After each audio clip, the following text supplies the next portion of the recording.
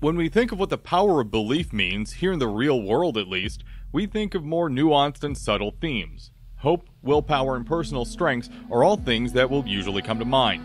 We use belief and spirituality to help carry us through our day-to-day, as well as guide our morality and decision-making. On rare occasions, we see more extreme uses of belief in the manipulation of groups of people, resulting in harmful or cult-like behavior patterns. Despite all this, spirituality and belief is never reflected in outward expressions of power like we see in World of Warcraft. While there are many religions, belief systems, and just as many deities or half-gods, today we'll be focusing on two polar opposite systems. These two contending sources of spiritual power seem entirely antithetical to each other, but could it be that, in fact, the light and the shadow are simply two sides of the same coin with different sources but so well aligned that they're more like a law of nature than anything else? Welcome to Ancient Lore, a discussion series where we peel back the layers of world building and story to examine, understand, and discuss where we came from in the World of Warcraft. Today's topic is the light and the shadow. And as always, if you have any comments or questions, feel free to leave them in the comments section below or connect with me on my Discord. Let's set our parameters for today, and thankfully enough, today will be very easy in this regard. There really is no piece of lore we need to not consider in this case, as pretty much everything written on Light and Shadow has at least something to do with what we'll be talking about today. While I may not like the later lore in N'Zoth in particular, there's nothing I find disagreeable with anything written about the light, even how absolutely bonkers the Naru actually are. While I'm not going to be referencing anything from the novels or a lot from more recent expansions, I'm not going to begrudge anyone wanting to discuss these points in the comments or afterwards. Let's dig in to the origins of the power of the light and shadow. Our first documented records of both light and shadow magic come from the religious leaders for each faction in Warcraft 1, the clerics and necrolyte units respectively. Clerics could use the light to both heal and harm others, and necrolytes could use the shadow to inflict damage, imbue allies with unholy strength, and raise the dead. This is also our introduction to the very antithetical nature that light and shadow have to each other. While they both are utilized by spiritual faction leaders to empower their people, they do so in very different ways.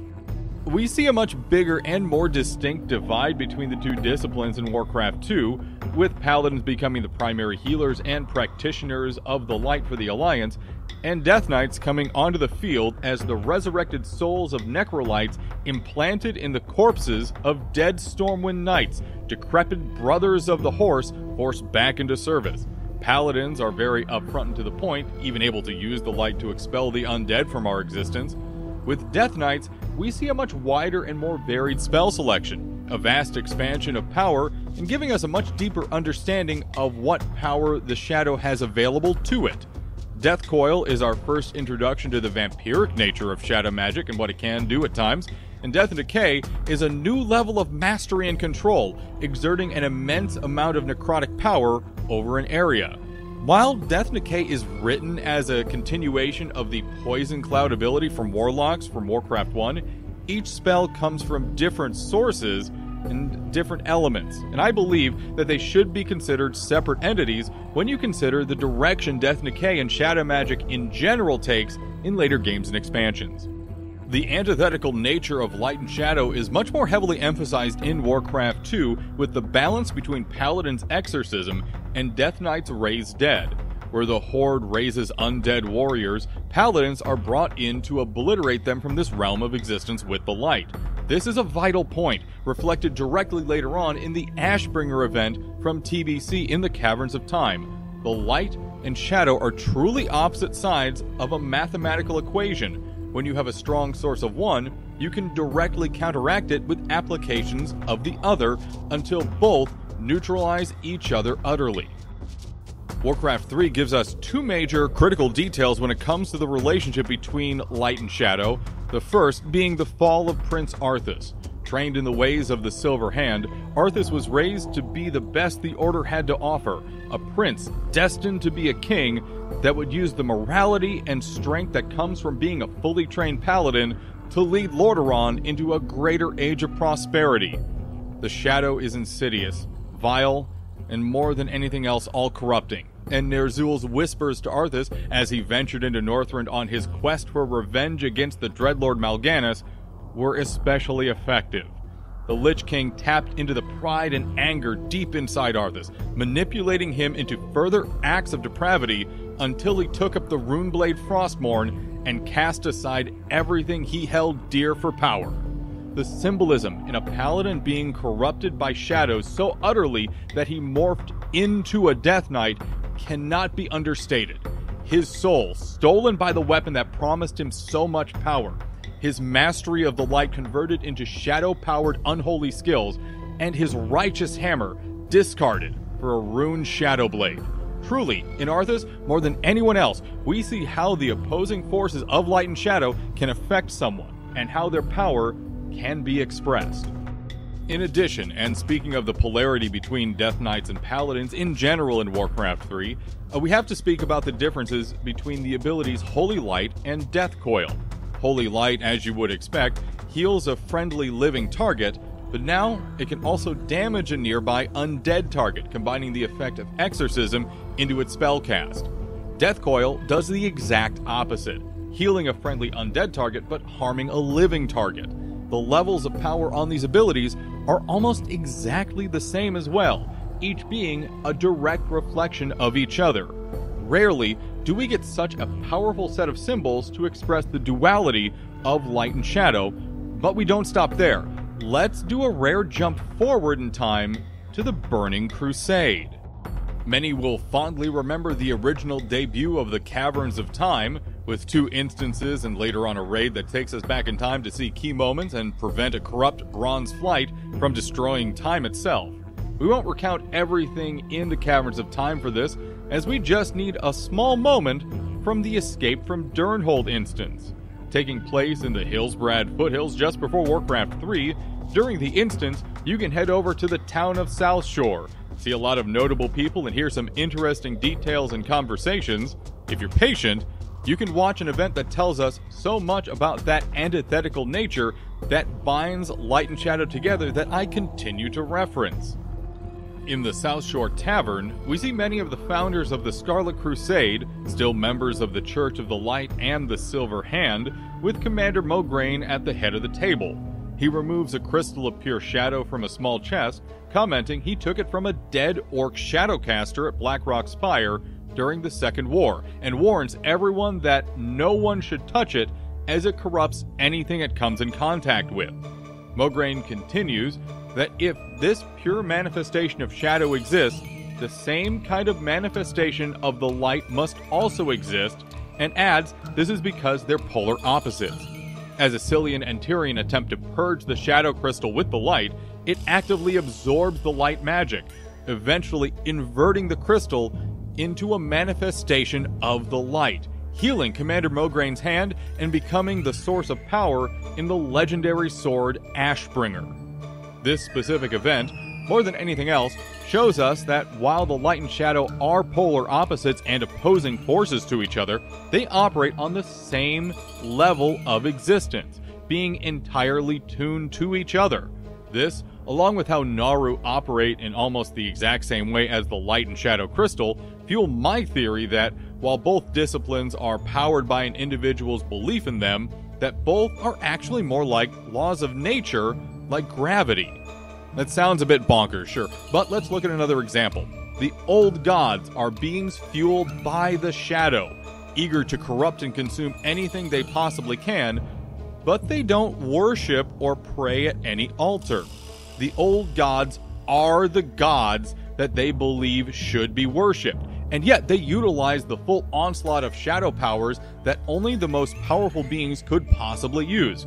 Sure, a priest's belief in the light will help them reach greater heights of power, but compared to a being like an old god who's got a truly complete understanding of how to call the shadow, that's a drop in the bucket.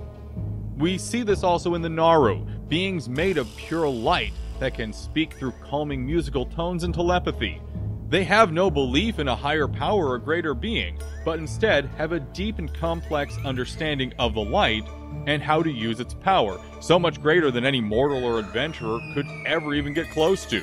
On top of that, you drain the light from a Naru, and they eventually become a corrupted, shadow-infused reflection of their former selves. There is no belief that fuels this change, just the mathematical energy levels inside the Naru itself. We also see this expressed in gameplay in World of Warcraft.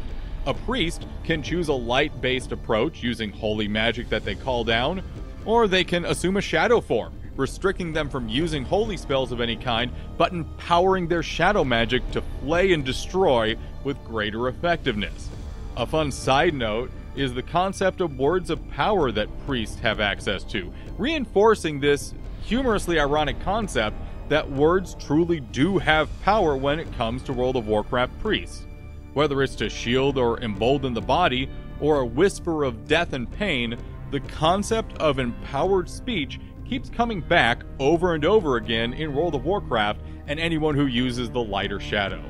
This brings us to probably one of the biggest questions in these disciplines, however, which is, where exactly does light and shadow magic come from? What's its source? With arcane magic, it's ley lines that course like veins through existence. Fel magic comes from the twisting nether and empowers the demons that reside there. Shamanism is an expression of elemental power, and druidic nature magic is the magic of the essence of life, a good example of this being the Emerald Dream. So, where do light and shadow come from? In later lore, from Legion and BFA specifically, we hear about this shimmering sea of light and the Void Lords. While this isn't the worst lore ever written, it's not the best for this discussion. So I'm going to dial it back slightly in an effort to frame my theory appropriately. To state it clearly, by the way, my theory is this. The light and shadow are not just antithetical powers, but are a singular type of natural force in the universe, like gravity or electromagnetism.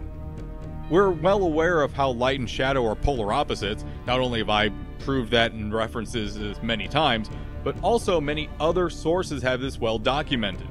Yes, belief in these disciplines does enhance a mortal's ability to be a conduit for light and shadow. However, this rule can be easily bent. Their source is not anything supernatural or otherworldly, but quite the opposite. The source of the light and shadow is existence itself, and is the major reason why any belief or faith can pull from them either as they like. The key is not what you believe in, but that you believe in something. And the stronger your faith in that and yourself, the more it can enhance that power, at least with us mortals. I'd be curious if a mortal could shed that need for belief or faith in some way, and pull from the light or shadow in the way a Naru or old god could. But the ability to do that may be part of their nature, and not something that can be taught to a mortal. Certainly, this is more theory crafting than Loctite lore, and early, think Wrath of the Lich King and beforehand, world building is very muddied when it comes to where we draw magic from. The Sunwell may be the best example of that, originally portrayed in Warcraft 2 and 3 as a font of holy power that the High Elves worshipped, but later retconned to be a source of arcane power. That power stemmed from a vial of essence from the original Well of Eternity, but that's a subject we're gonna get into another time as it brings up a whole slew of new questions to ask. No matter how you view them, the powers of light and shadow have had an immense impact on the Warcraft universe and will continue to be a staple as long as the games exist. In a future episode, we'll dig into other spiritual disciplines and religions, discussing their strengths and sources of power, and try to gain a better understanding of their meaning for the peoples that follow them. We close this book of Warcraft history here, and save the rest for another time. If you've enjoyed this feature, please consider subscribing here at youtube.com/theDanNation, as well as joining my Discord at tinyurl.com/DanScord. It's a Discord, but with 100% more Dan. A big thank you to Turtle Wow, where most of the visual footage you see during this episode was recorded at, as well as having provided the backing track for this piece. From the Lore Bunker here in Boston, Massachusetts, this is Dan wishing you a wonderful and wide world of lore.